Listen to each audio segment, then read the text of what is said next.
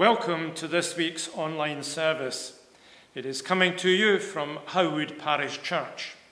It's a service for the people of Howwood and also for St Paul's Church in Johnston and anyone else who cares to join us. Wherever you are most welcome. Let us worship God. Let us sing to his praise the hymn 209, Father, we praise you, now the night is o'er.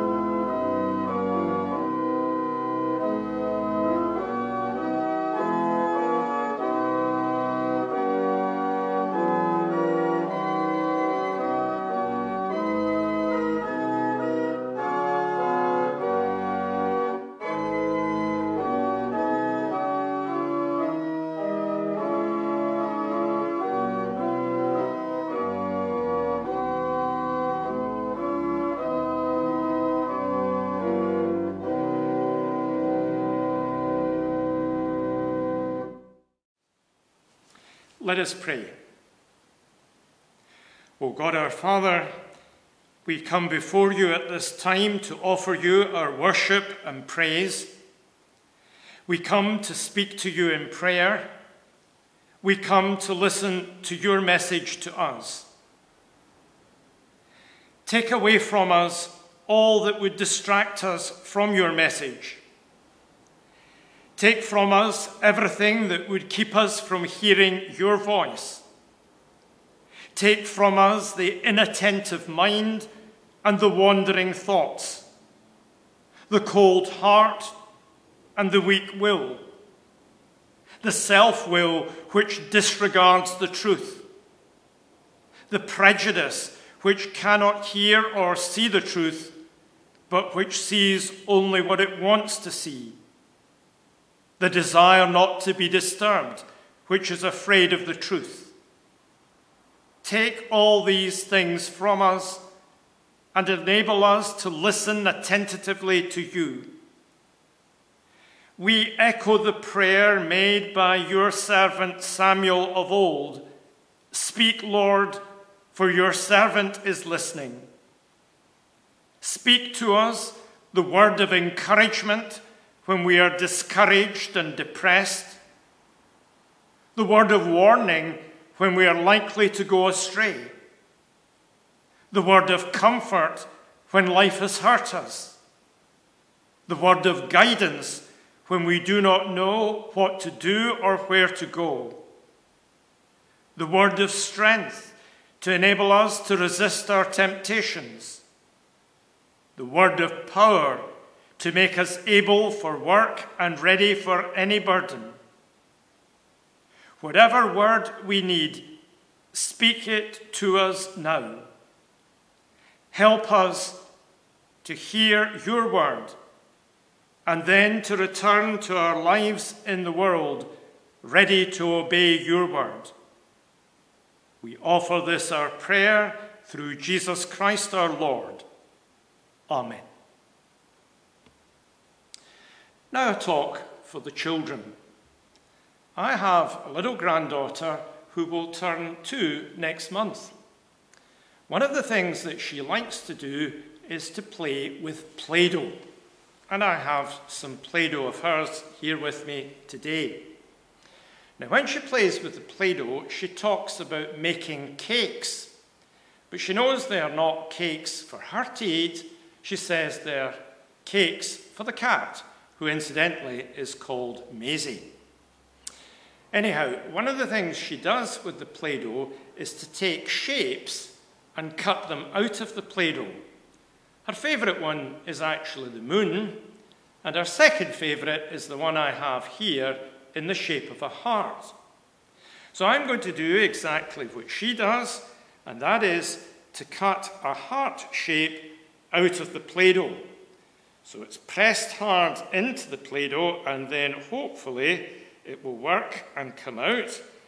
But unfortunately, like all children's addresses, it's going slightly astray, and I have to ease it out. And what I'm left with is the heart shape, maybe not just precise because of the way I've taken it out. But if my little granddaughter, incidentally, her name is Ailey, if she were here, she would say 2 hearts, this one and this one. But I would say she's wrong. There is only 1 heart, because what we have in the original Play-Doh is a missing piece, a missing heart. And we could say that this Play-Doh is heartless. The Play-Doh is heartless because the shape of the heart is missing.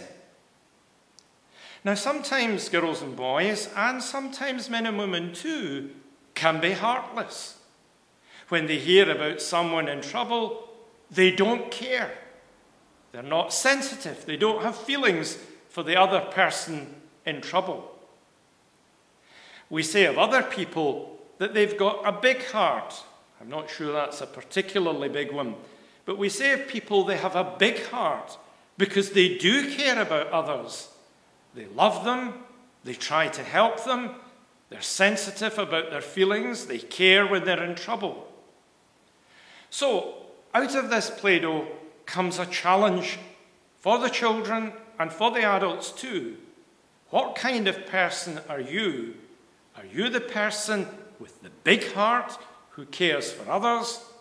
Or are you the heartless person, like this piece of Play-Doh without the shape of a heart? Are you heartless, not caring for others? Jesus taught us to love one another, to love our neighbours as ourselves, and he even taught us to love our enemy. So let's try to be the person with the big heart. Amen. Now we're going to sing a children's hymn, 544, When I Needed a Neighbour, Were You There?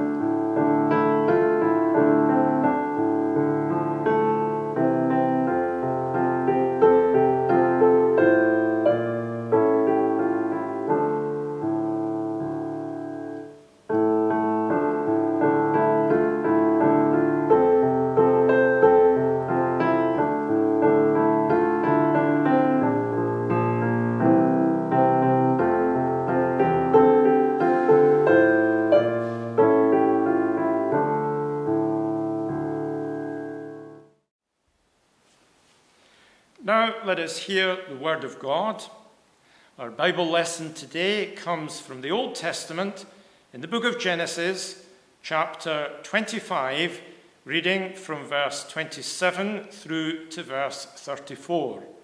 It's a story about Esau and Jacob, the sons of Isaac and Rebekah.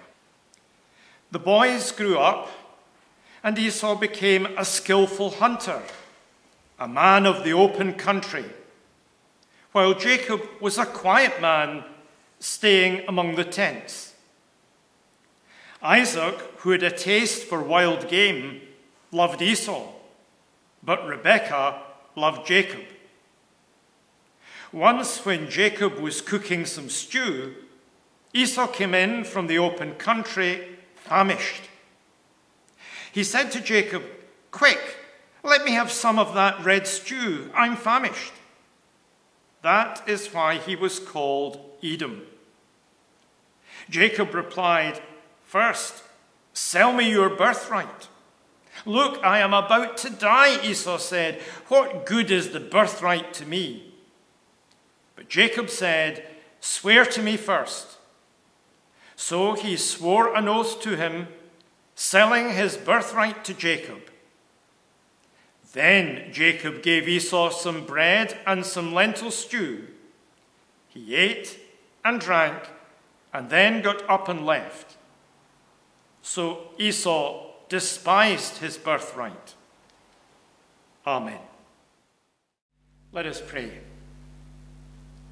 Heavenly Father, we ask you to fan the flame of love in our hearts, to give warmth to the words of our lips and the thoughts of our minds as we pray for others.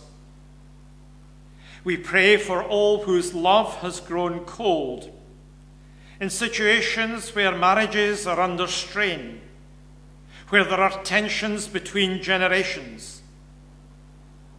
Help them all to live with one another in gentleness, understanding, and good humour.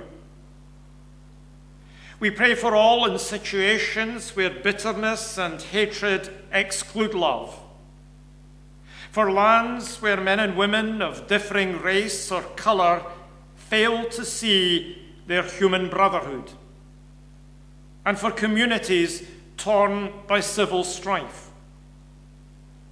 We pray for those parts of the world where warfare rages or smoulders, that its futility as a way of solving problems may soon be seen.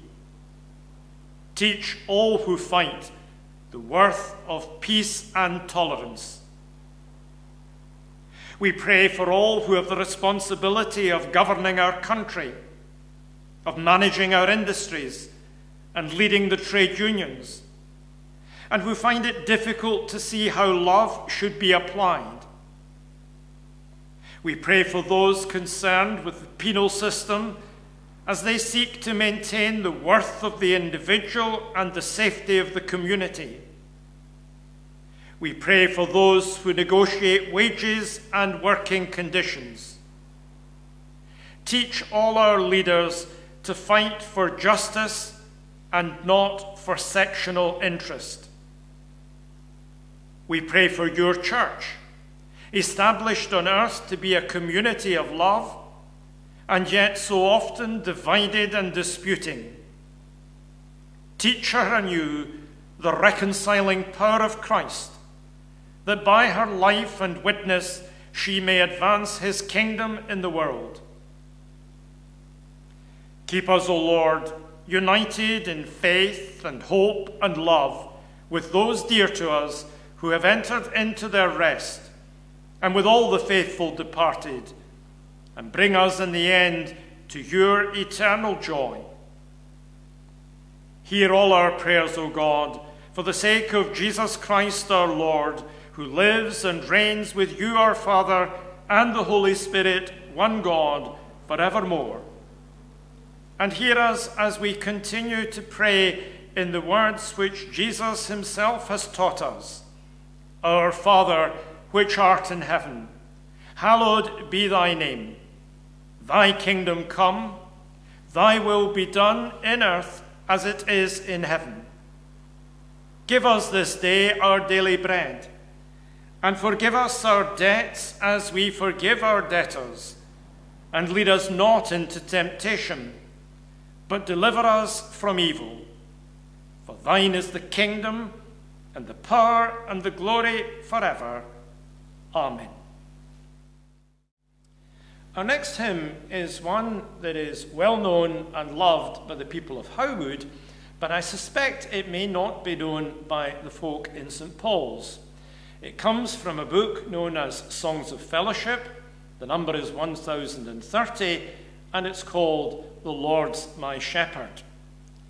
Libby is going to play it through for us, play the whole of the first verse once, and then maybe everyone will have picked up the tune and consequently be able to sing.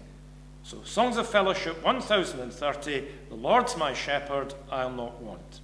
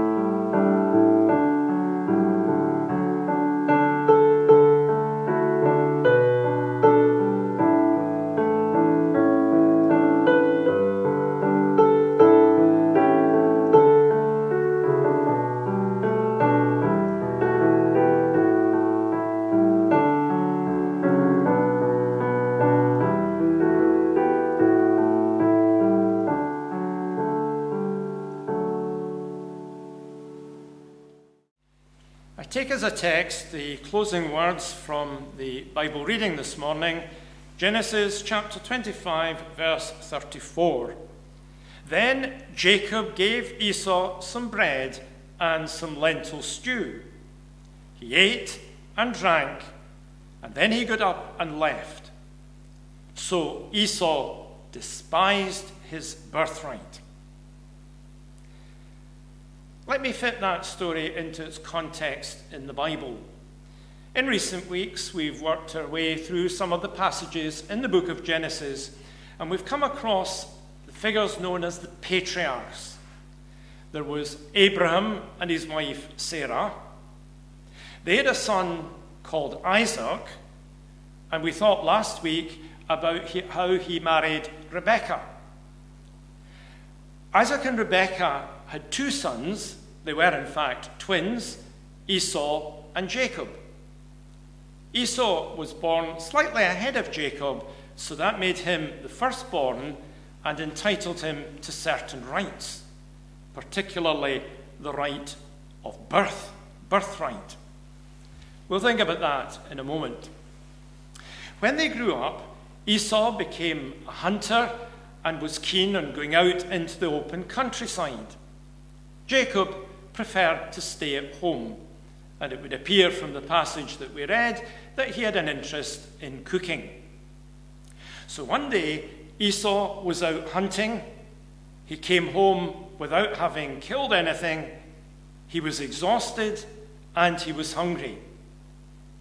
He found that Jacob was busy cooking a stew. The smell of it wafted to his nostrils, and he was very much enticed. He begged Jacob to give him a share. And Jacob struck a bargain with him, a very hard bargain. He would give his brother food to eat, but on condition that Esau gave up his birthright. Esau was so desperate, he did give up his birthright. Now, you may wonder what the birthright was.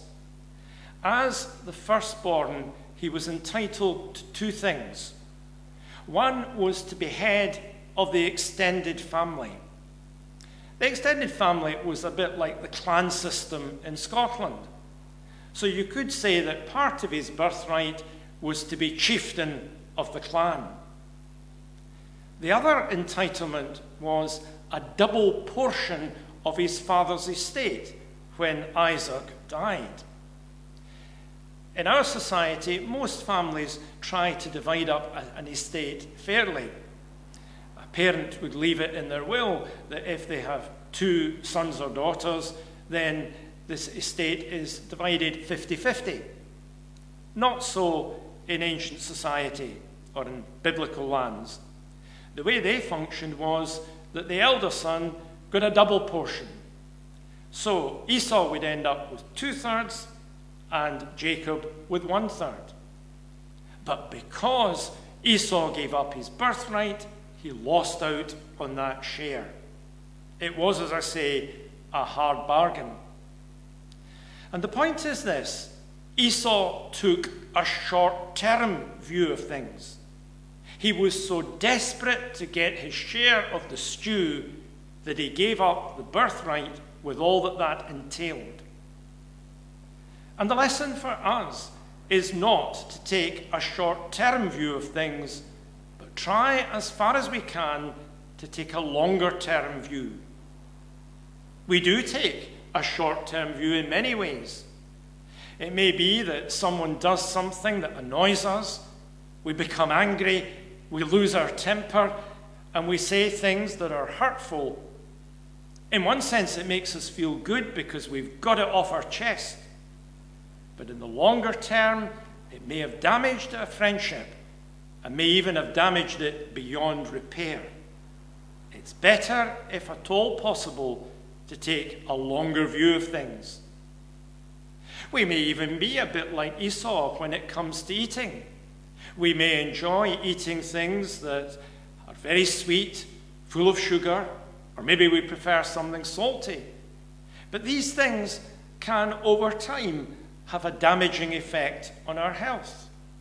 Too much sugar can lead people to form diabetes. Or it may be that someone likes smoking, and an odd cigarette may not actually do too much harm. But over the years it builds up, and 30 or 40 years later, a person who has smoked may have problems with their health. It is necessary to take the longer-term view, not the shorter. We've seen it demonstrated in recent weeks with the pandemic. As restrictions have eased, some younger folk have not kept within the existing restrictions. They've gathered with their friends at parties. No doubt they've consumed alcohol. And once they've been drinking, They're less keen to observe social distance. And so the virus has spread again. They haven't thought about the longer-term consequences.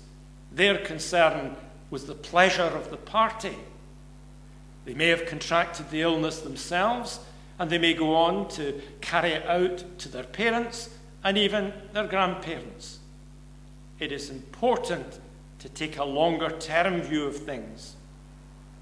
We live in a world of consequences, a world of cause and effect. And we have to realize that the things we do will have repercussions later. Sometimes they're not terribly significant, but other times they are. And that's why it's important we take a long-term view of things. Now, all this may sound like simple, practical advice, but there is a spiritual dimension to it as well. If we take the short-term view of things, then we fail to take account of eternity. As Christians, we believe in a God who is eternal, and we believe that he provides life beyond the grave for those of us who follow him and trust in him during our life on earth. And we need to bear that in mind as we go about our lives. There is a story told about Thomas Chalmers, who was a famous churchman in the 19th century. In his early ministry, he had the parish of Kilmany in Fife. But while he was there, he worked 5 days a week lecturing in mathematics at the University of St. Andrews. And at that time, he boasted that only 1 day in the week was what was required to run a country parish. Later in the General Assembly, it was thrown in his face that he had said such a dreadful thing, and he admitted it.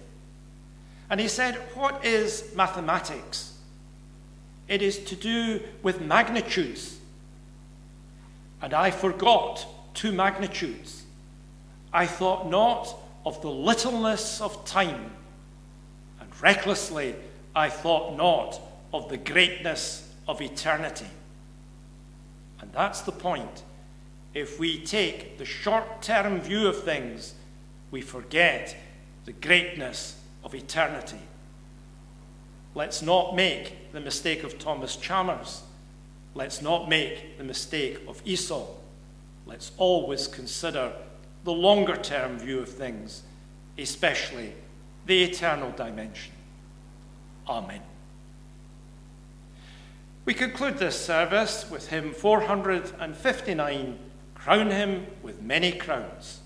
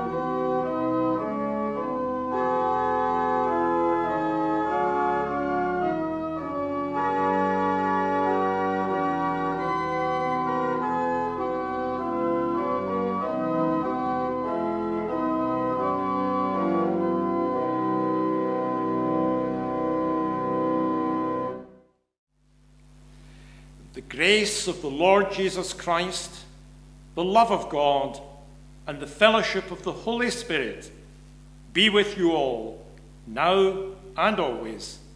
Amen.